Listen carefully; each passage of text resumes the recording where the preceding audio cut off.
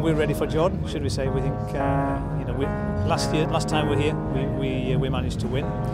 Yeah, it does bring back good memories. We're ready for the fight, so we'll see. That would be a huge achievement for us this weekend.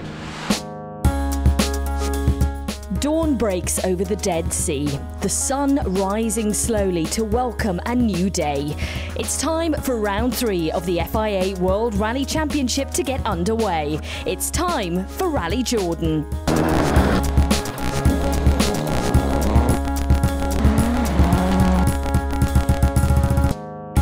Ford Abu Dhabi World Rally team are rallying below sea level this weekend, and the challenge is immense, with desert conditions and high temperatures making this event unique on the championship calendar.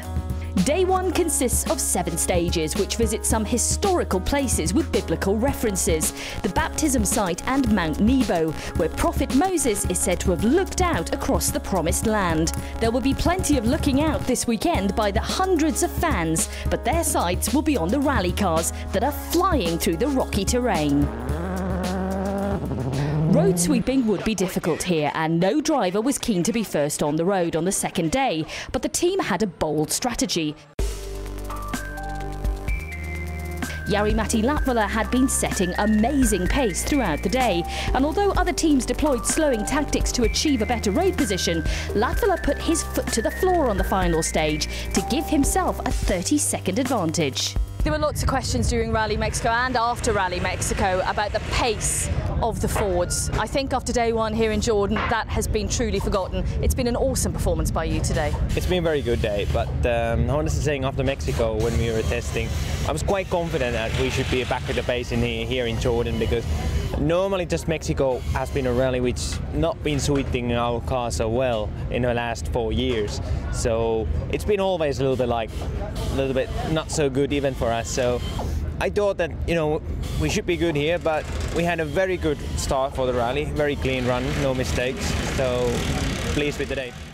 Mikko Hirvonen and co-driver Jarmo Laitinen sat in 5th position at the end of the day, giving themselves a great advantage for day 2. Mikko, 5th on the road on day 2. You are 42 seconds off the lead. How are you feeling at the end of day 1? It's pretty good. Position where we are now, everything is still possible. And okay, Jari-Matti is far ahead. He's had a very, very good day and he's been driving well. But Sebastian Ogier, he's second and we are only 12 seconds behind him, so we are in a good position. You know, we're back on pace. It's very good. It's a great feeling to have. Jari-Matti finished the day in the lead. Mikko's in 5th place in a good position for tomorrow. So I'm happy, and I think all the team are happy.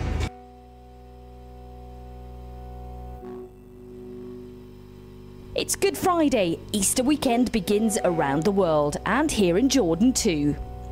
It's a big day for Jari-Matti and Mika. They start first on the road and will be trying their best not to lose too much time to the charging drivers behind. For Mikko and Jarmo, their goal is to move up the leaderboard. But disaster strikes for Mikko on the opening stage. Very stupid, small mistake actually, but it's just like you come out of a slow corner and you start accelerating over the crest, and you can see that place from far ahead, so it's not the place where you go off.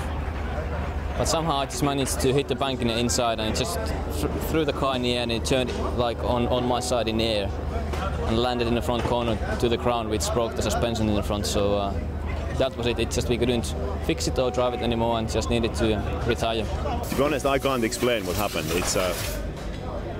It's a place everybody can drive flat over the crest, and for some reason we went too much inside, and my side of the wheels, they clipped the bank and it threw the car airborne like 20-25 meters, and we landed just on Mikko's front wheel, and the impact was so heavy that it ripped off basically everything from the corner.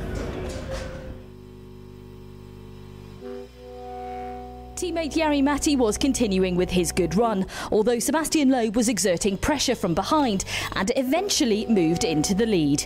The final stage would tell whether rival team Citroën would tactically slow again to put Latvala first on the road. They didn't. Instead, they made a mistake, which saw Sebastian Ogier move in front of Latvala, which dropped him to 3rd, ultimately giving Jari-Matti a better road position for the final day. Obviously, we are a good position for tomorrow. We are not leading the rally anymore, but 3rd position for the last day is a good. It's 27-28 seconds, and if everything clicks together, we have chance to catch Loeb. But he's the best man in the world, being first car of the road, so everything really needs to click together. If I can get the good feeling in the morning, and I just get the good flow like on, already in the first day, Thursday, then it's at least we can give the pressure, and will be interesting day coming up. He might have a chance, but okay, everything needs to go 100%, but it also puts more pressure on Sepp. He can't take it too relaxed tomorrow, so... It's a possibility. It's a tall order. But if you look at the way that Jari went running from third position on day one, then it's possible to make, you know, a big, at least put a lot of pressure on Sebastian. So we'll definitely be doing that. Yeah, I mean, he's got to do it, and we've got to let Jari-Matti off the leash tomorrow and see what he can do. He's in third place, but 27 seconds behind, 2 cars in front. Who knows what he can do, but it's not going to be easy, that's for sure. Another long day had passed. Many competing crews had retired from the challenge of Jordan, and most were suffering the effects of the high temperatures. The team's data analyst Michael Croft-White explains to us how the heat can affect man and machine. It's quite a challenge. I mean, temperatures in the cars can get sort of up into the high 50 degrees, and at that level you're struggling. You sweat a lot, you lose a lot of fluids, and it becomes very hard to actually concentrate on what you're doing, particularly with the Jordan River stage, where they're actually having to work for, well, pretty much the longest stage they're going to have all season. But it's not just about the crews, we also have issues with the car, and we have to be prepared for. Extreme temperatures can affect how the engine's cooled and various other factors, so it is a big challenge, and it's one we certainly can't afford to ignore.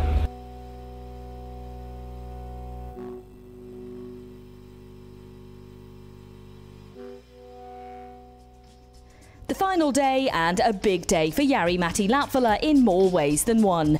Not only would he be challenging a 6-time world champion for victory, it was also his 25th birthday. Drama kicked off before the very first stage got underway, with tactics being deployed by rival Citroën to alter the driver's start order. Ford responded with a strategy of their own, but rival and leader Loeb was now second on the road and did not face the disadvantage of sweeping it clear as Latvala had yesterday. Jari-Matti and Mika fought valiantly, keeping pressure on leader Loeb, but it wasn't enough, and after a hard-fought event they took away a strong second position overall, and now move into second in the Drivers' Championship. What went on this morning? It was like a big game of chess. Did that distract you at all from the job in hand? No, not really. No, we spoke with Mika in the car that we need to concentrate just for the driving and not let it go in our heads, and that's what we did. But honestly saying, Sebastian was really pushing hard, and I couldn't match the speed of his. I was not so far away. It was only a little bit slower, but that was too much. 3 consistent rallies on the trot now. When you look back to last year, this is such a different year for you. It's completely different. It's a big difference, and I'm very happy how it has started, and I think so this will boost my self-confidence, and let's keep going this way. It's good for the team, good for me. The one thing I'm really pleased about is to be back, really setting fastest times, being on the pace compared to where we were in Mexico. So that's a great boost for the team. And another great boost as well is obviously Jari-Matti's performance, because I think everybody knows the sort of pressure he's been under, even on this event, to still get to the end in a very strong position. And that he's done exceptionally well. Yeah, it's been a really good rally for us, I mean for Jari-Matti and myself. Okay, Mikko had problems yesterday, and he had to retire yesterday. Luckily, we were close enough to challenge Loeb today, so okay, we still could have won this rally, but we are very pleased to be second as well. Yesterday, when we spoke about unleashing Jari-Matti, it was something we wanted to do this morning, and that's what we had planned all along. Unfortunately, there were some tactics, and winning for us is important, not winning at all costs, because integrity is important to us as well. And you know, tactics have the potential to destroy the sport, so we just need to keep an eye on that in the future. It's been a good day for us. Jari-Matti's performed well. He's done exactly what we wanted him to do, and he secured us manufacturer points. Turkey's coming up very soon, and that's a very important event for us too, because we've such a strong business with our partners, the Koç Group with Ford Otosan in Turkey, and we intend to be there in strength, and we hope we will win there for all our fans in Turkey. The team will return at the next event in Turkey, ready to fight back. The challenge of Jordan may be over, but for the 2010 World Rally Championship, the real battle is only just beginning.